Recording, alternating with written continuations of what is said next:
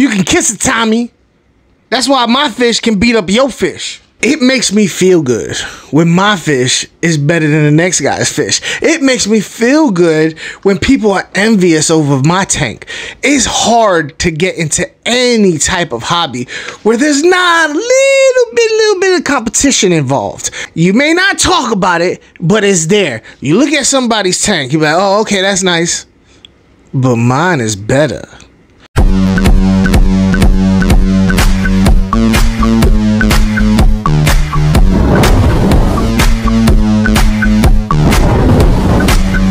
Tell your homeboy with his fish tank to kick rocks. So I'm giving this to you because I love you. And I want you to tell your friend that his fish tank sucks. And you'd be right. Disclaimer. For all y'all out there that's gonna be like, those fish can't be in a 20 long, that's too little, da da da. Kiss it. Just give it a big wet kiss. Alright? You can keep them in 20 longs, alright? Because I'm doing single specimen only. One fish per tank. I know a lot of people like, who the hell wants just one damn fish in their tank? If you're that type of person that wants to nurture a perfect specimen, the most beautiful of its type, one that just can't be beat. This is what you might want to pay attention to. All right, here we go. 20 longs. 2 of those wire stands, those heavy duty wire stands, you know, they're metal with the little metal things. 2 of them that will hold 20 longs in them. You can put 3 on one and 3 on the other. That'll be like a total of 8 foot of wall space. All right, or maybe you just want to do 3 of these and have 1 4 foot of wall space or so and just put 3. Either way, sponge filter, heaters, shop lights from Home Depot, the stands you can get from Home Depot, and 1 multi-pump that puts out, like, you know, has the like 3 or 4, you know, air lines go into each sponge. You can put sand in it from Home Depot, play sand, all natural play sand, rinse it out. You could do the peat gravel, or you could do bare bottom. If you really want to have a fish with perfect finish, you know, go ahead and do bare bottom. Either way, it's gonna be a single fish. They're cool. Trust me, they're cool. It's not cruel. If you think it's cruel, put it in the comments, and just know that I'm saying when I'm reading your comment. So, blue Aquara or electric blue Aquara? I'm saying either or. You can get one for either tank, but the electric blue Aquara, I really don't need to tell you about how beautiful electric blue Aquara is. You want to get 3 of them. Okay. But Aquafunk, you said put 1 per. Yes, I'm saying put 1 per tank, 1 specimen, but you want to get 3 when they're little, because you want to be able to pick from if you want to do 4, then get 4, whatever. You want to get multiples when they're little.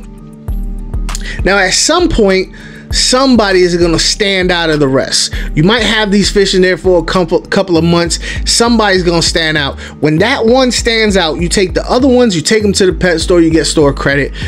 Any pet store would love to have the fish that I'm about to name to you. The electric blue Aquara, like I said, oh yeah, another criteria. These fish only get 5 inches long. They're a cichlid with color and personality and finish and attitude. Some bad, some terrible attitude, some middle of the road attitude. Either way, it doesn't matter. They're gonna be by themselves, so it don't matter what type of attitude they have. But that's the whole thing. 20 long, 5 inches, beautiful specimens. You're gonna want to get multiples. You put them in there. At some point, one of them is gonna stand out from the rest. All right. You want to do large water changes every week, because you don't want them hormonies stunning the fish. The electric blue Aquara, like I keep saying, you can't say too much about the electric. You can't say enough about how beautiful it is, because it is. The blue Aquara, when they're little, they're not a whole lot to look at. I'm gonna be honest with you, they really are not. But when you get a full-grown male, yeah, now we're talking, baby. It is a beautiful, beautiful fish. Almost looks like a little version of a Jack Dempsey with all the blue speckling on it. Trust me, you're gonna love it. That's my number one on the list. Hey Mickey, you're so fine, you blow my mind. Hey Mickey.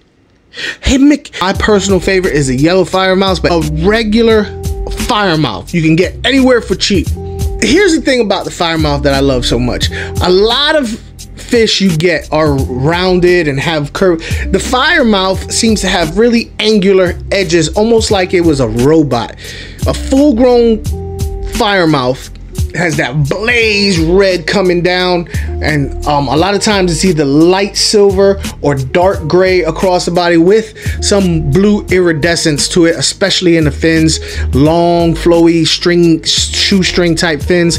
Trust me, I have yet to see a fish as impressive full grown as a fire mouth or a yellow fire mouth. Look them up. Number 3, we're going all the way to Africa.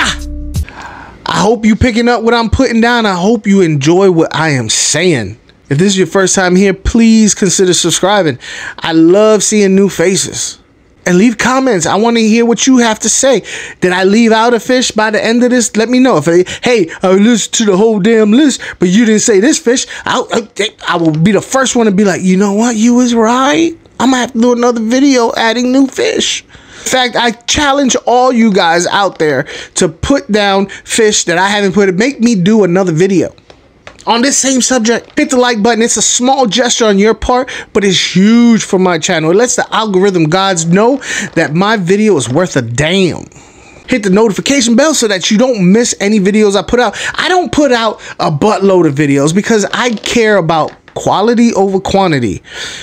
Maybe that's not the best strategy for a YouTube channel, but I'm gonna be honest with you, I feel like crap when I put out crap. I do. And if you really feel froggy, become a member. So I thank you in advance. Africa. Now there's one type, actually there's 2 types of fish in Africa. Don't ask me why I'm saying it like that. It makes me feel good. Africa. That's the Calvis and the compressiceps. Now these you probably occasionally you come across at your mom and pop LFSs, but for getting the one that you really want, you're gonna have to go online. Not a problem. Online you can find them pretty easily. It's just pet stores don't normally carry them, mainly because the price range and how slow they grow. They're not huge in the hobby because of that. But when you look these fish up and you see what they look, they got like they got the bottom lip, and the bottom lip pokes out like that, right? And they got the dome head. Their colors are pretty brilliant. Their body shape nobody will ever look at a silhouette of a Calvis or compressive and not know what they are. They're very distinctive. They grow slow though. They grow really slow. And when I say get a couple of them, don't worry about getting rid of them. Anybody would love to have them. All your friends are gonna want to get them. And you know what? That's what this is all about, right? This is all about being better than your friends. They're gonna want your fish. Trust me, they're gonna want them. You know what? Let's stay in Africa a little while longer, shall we? We're gonna go and we're gonna talk. We're gonna talk on some jewel cichlids. But not just any jewel, because I'm gonna be honest with you, stop moving. Not just any jewel, because I'm gonna be honest with you, just regular jewel cichlids, yeah, their colors aren't really popping unless they're breeding and it's the male that shines. But there is a super red jewel cichlid that you can find at local fish stores. And you can find the turquoise jewel cichlid. There is one other type of jewel cichlid that's becoming more and more popular in the hobby, and then when you look at it, you'll see why. It's called the turquoise jewel cichlid. Either one of these three, a brilliant male is impressive, and you're gonna tell your friend, well, I got a jewel cichlid, and they're gonna be like, oh, jewel cichlid, so what? And they're gonna come to your house, they're gonna see the jewel cichlid, and they're gonna be envious. They're gonna want to be you, and that's what we all want. We want everybody to want to be us, right? I know I do. Do you want to be like me? I want to be like Funk. There is a family of fish out there that not that many people know about, and it's a shame. A shame. It's a crying shame. It should be outlawed that people don't know this species of fish. It is the Cribboharris. There's a whole lot. I got some Cribboharris cuteri right outside in my backyard. They're brilliant fish. They're those fish that are rare. I ain't gonna lie to you, they're rare. You can find them online at many specialty cichlid places, and nobody's gonna know what they are, but they all gonna want to know. As soon as they see them, they're gonna want to know. When you Google them, you're gonna know why. You might want to do every dang on rack, you know what I mean, one of these Cribboharris types. That's only gonna make you more better than the next guy. Originally, I came up with 5, and this was gonna be my number 5 all-time standout, making people jealous, jaw-dropping fish.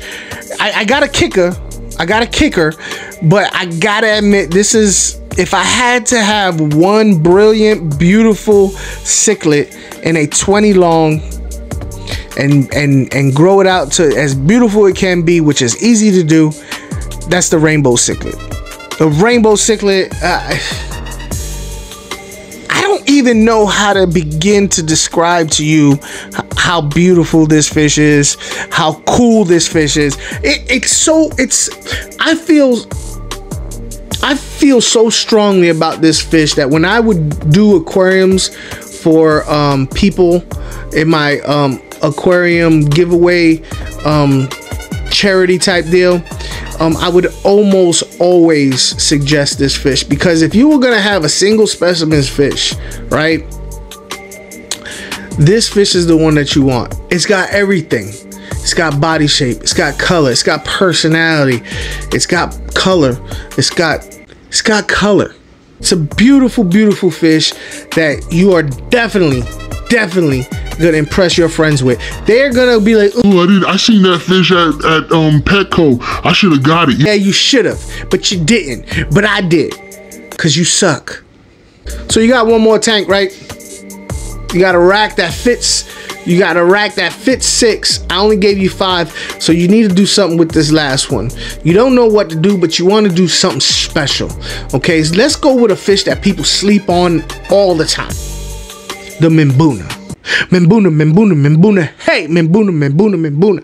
If you go to a regular old mom and pop, Petco, PetSmart, you can find Mbunas there, and you're gonna be happy with how brilliant the color is. But I would suggest go a little step further and go online to a African cichlid specialty online store, because there are many Mbuna species out there that the price range is about the same as what peacocks are. So they are kind of pricey. They're running in like the $30 range or something like that. But when you see them, I'm telling you, trust me on this, you gotta Google them to see for yourself. People would not even realize that having a fish like these particular Mbunas was even possible. And you have them in your tank. You have a single specimen, a male, brilliant fins, brilliant colors, and your friends are gonna want to be you. Your friends are gonna hate. Friends are gonna hate on you, and you're gonna feel good about it. It's gonna make you feel warm. You're gonna go to sleep with a smile on your face, knowing that your friends wish that they had your fish. You're gonna be happy that your friends are spending thousands of dollars on big old monster tanks, packing it with fish, hoping to get the same result you got in a 20 long. And because it's a single specimen fish, the footage, the coloration, and all that stuff is going to be so brilliant, so perfect, that you're going to want to put it in competitions. And there's nothing better than putting your fish in a competition and proving that your fish is better than a whole bunch of other suckers out there that you don't even know. You know what I mean?